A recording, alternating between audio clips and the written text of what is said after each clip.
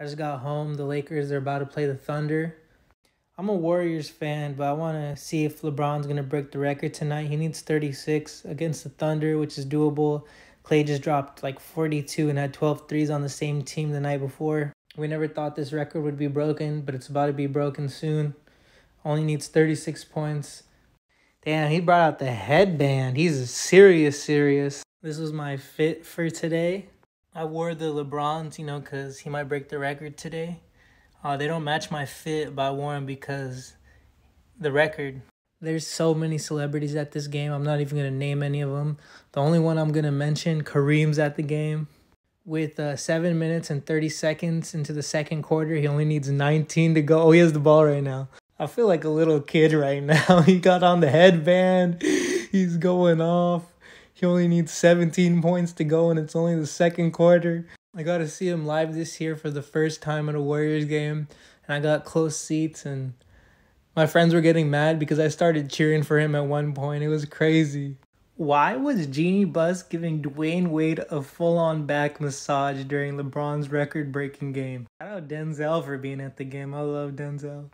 My good friend literally skipped class, drove to LA to watch. I mean, it's a 4-hour drive, but he drove to go see the game. This and inside the NBA crew is not it. For an event this big, they should have had Charles and Kenny there. For an event this big, they need Charles, they need Kenny. I would even take in Draymond. This crew is a tough listen. LeBron just hit a three. He's only 8 points away. Every time they pan to Kareem, he's like, he looks mad.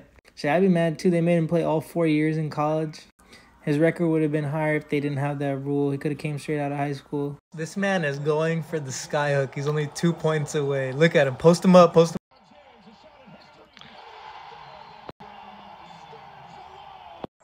Kareem Loki looks salty. He Loki looks salty. I'm just kidding. They stopped the game for this man. They stopped this game to do a presentation like it was WWE.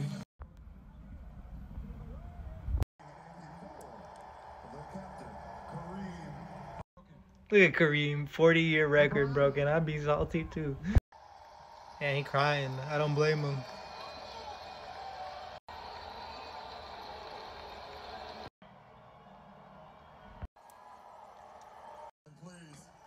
That was not in the script. This man just dropped the F-bomb. That was not in the script. That's crazy. He turned on the switch. He got 36. He's like, man, I don't really care anymore. He got 2 more points. They lose the game.